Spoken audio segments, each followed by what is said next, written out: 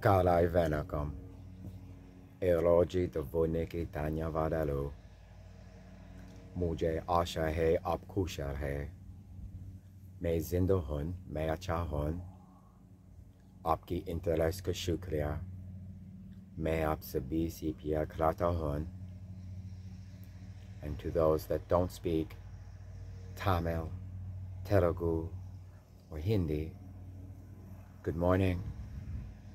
Thank God for this day. I hope you're doing well. Thank you very much for your interest. I love you all. I just completed my outdoor yoga, so I'm feeling very calm. Yoga works. It's not a question of yoga's credibility.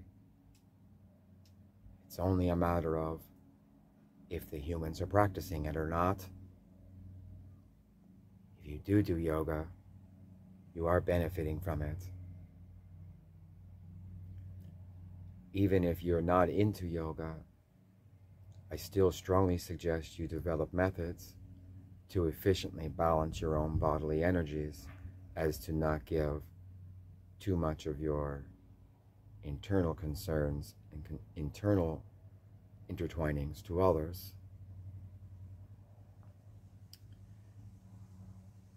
I know a lot of people that can concur with the concept that doing yoga outside is more cleansing. And if you are an individual that self-balances in this way, that is an easy concept to accept. Personally, I have an extreme amount of energy to balance, and I have yoga, dance therapy, and meditation. The yoga is crucial to keeping me calm and grounded and practical in my living and connected to nature. It very much so aids to my respect for all life on the planet, from insects to humans, to water quality, to air quality. Yoga keeps me connected with nature. The dance therapy, well, it's a more forceful exertion of the energy in its bodily movements and also in my internal energy focus at the time. And what I mean by that is, it's very common for me, for a quick example, to feel very anxious when I get home from work. So that is usually a great time for me to use dance therapy to just push a bunch of that energy out at once in a matter of 20 minutes of dancing versus trying to get home from work and center into a strong yoga routine. And if you are a human that balances your own energy, thank you for your dedication to your own well-being. You will be able to accept the concept that the meditation is the most important, and that it gets me deeper within and therefore can provide me with a greater degree of peace in my practical living. I don't do yoga every day, but I do meditate every day. And how I was able to work that into such a busy schedule is roughly halfway into my day, which would be 10 hours into my day, where I'm awake 20 hours most days, I prioritize 30 to 45 minutes to meditate. when anxiety is high, sometimes my meditation is not as successful, but I always dedicate myself to that 30 minutes. So a little bit every day, I listen to me,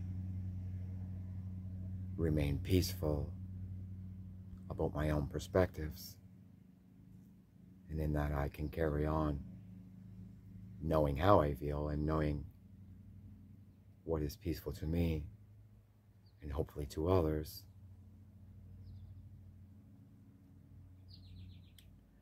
Again, it doesn't have to be yoga, but I strongly suggest you develop methods of balancing your own bodily energy for the sake of your own well-being and those around you.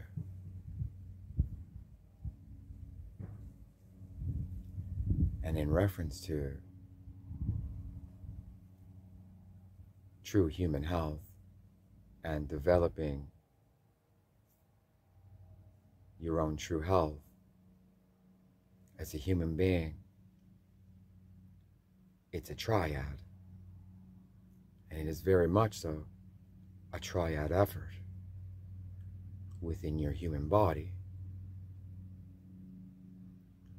Your mental health, your physical health, and your spiritual health.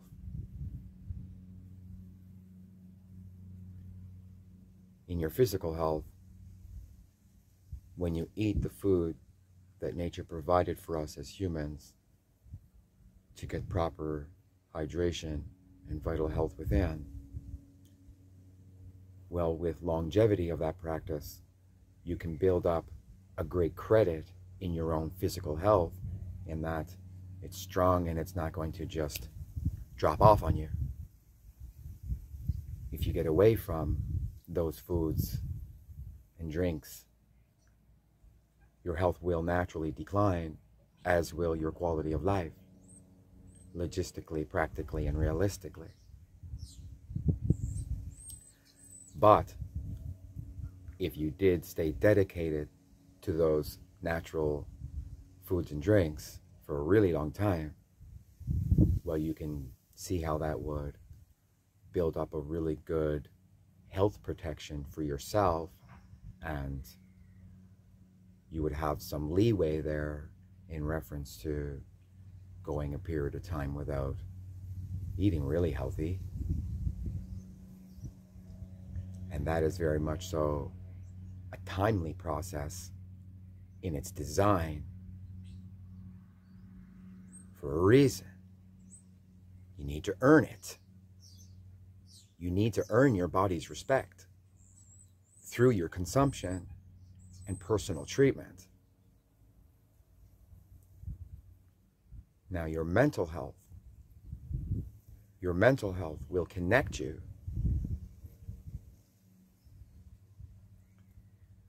with the physical world and the other. And your mental health is the bridge between your physical health and your spiritual health. So, obviously, the mental health being the bridge makes it very crucial. But every day is a new opportunity, and every moment is to be lived in the moment. So, in that, you can build up mental strength, and naturally, if you were dedicated to your physical health,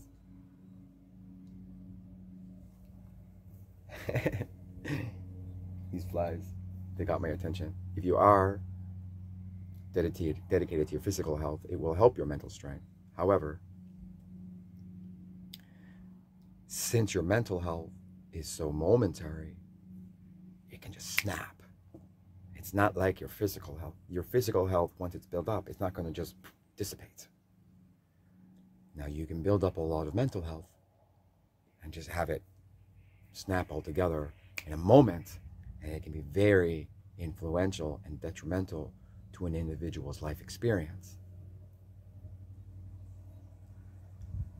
So in that, you'll have your timely process of your physical health dedication, and your momentary dedication to your own mental health as the bridge to your spiritual health. And in reference to your spiritual health, all of the processes that occur within you, between your brain and your feelings and all this stuff that goes on inside of you, that voice you hear of sorts, or your own opinions and the ways you think about things, that even if you're sitting next to your spouse your whole life, well, that person is not in your head. And so you can give them a lot of what you have in there, but obviously it's still going to be a fraction of what you actually have in there throughout your life. And if you change relationships or you change circumstances, well, that doesn't change to you all the stuff that you've thought and all the stuff that you've experienced within. All of these internal processes that only you have for you and only I have for me, well, that is your internal world. A lot of people refer to it as your inner child, or your ego. And I honestly feel like I have a very different understanding of ego, but ultimately, by taking on your own emotional energy balancing in that way, you are also taking responsibility for that inner child that is with you from the time you're born until the time you leave the world.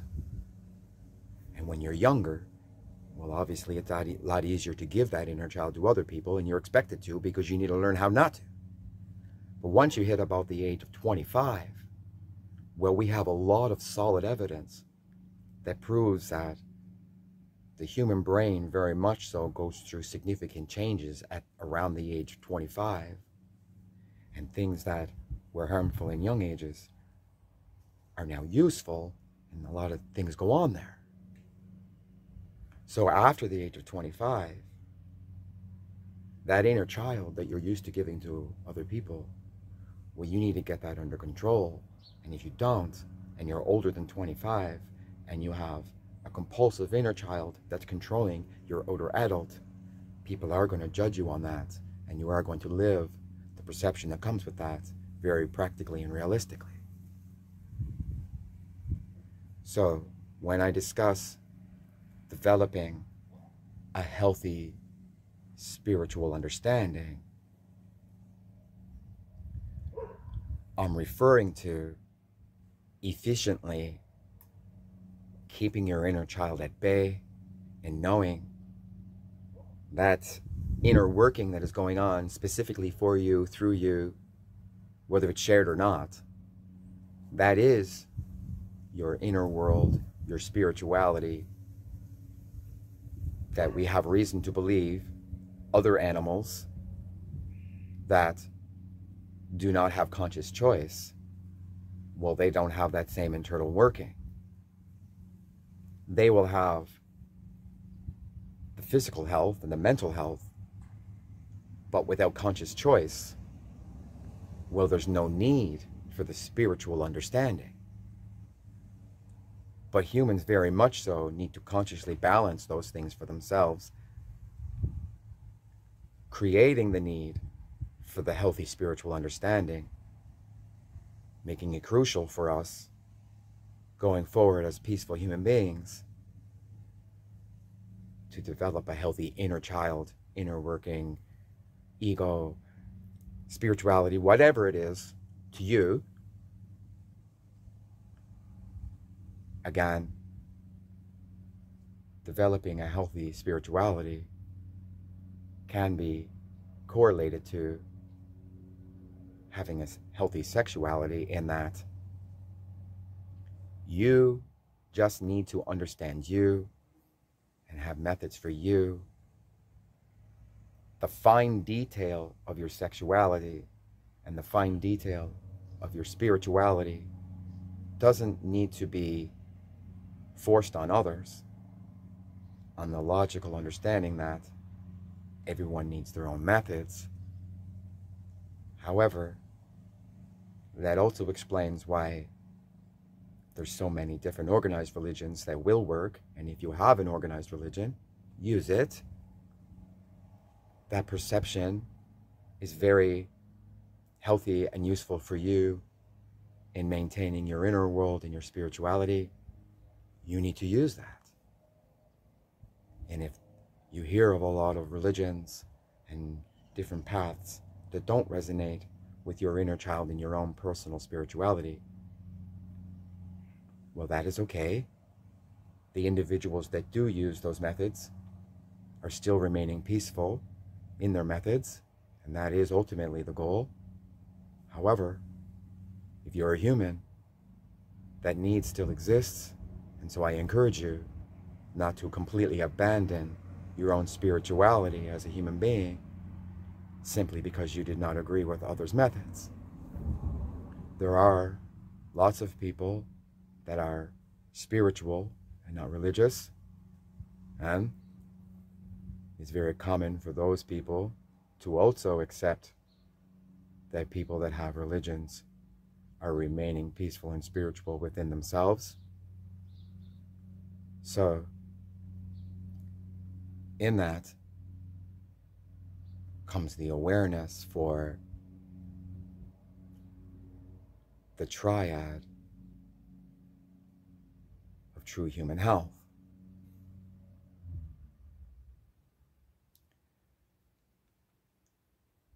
The physical health is through your food and consumption. The closer to nature you can be, the more vitally healthy you'll be. It's a timely process, but it's guaranteed to work. Mental health is very momentary and requires developed mental strength to stay in the moment and make strong decisions for yourself in your own life experience. With the option of the choices specific to humans comes the need for a healthy spiritual understanding, which is your own internal workings and the voices or things that you hear within yourself specific to you. So, since the processing of the spirituality occurs in the brain and through the mind, but ultimately felt throughout the chakras, the mental health is acting as a bridge between the physical health and the spiritual health. But with an increased physical health comes the mental strength to maintain the spiritual health as well as the physical health. As I understand it, from my life efforts to remain connected with nature in my consumption and balance myself in my attempt to develop true human health. Thank God for my life. Meri Jivan Geli Bhagwan ka Shukra hai. I strongly appreciate your patronage to my posting efforts and my peaceful intent at this time. In the meantime, Acha khao, acha maha sus karo, mujhe jana chahe. Bell se, may aap sabhi si piya kharata hun. Again, I have to go. Eat good, feel good, create a great day for yourself. I love you all. Sabhi ko shante. Belsi Bhagwan ka Shukra hai. Alvida.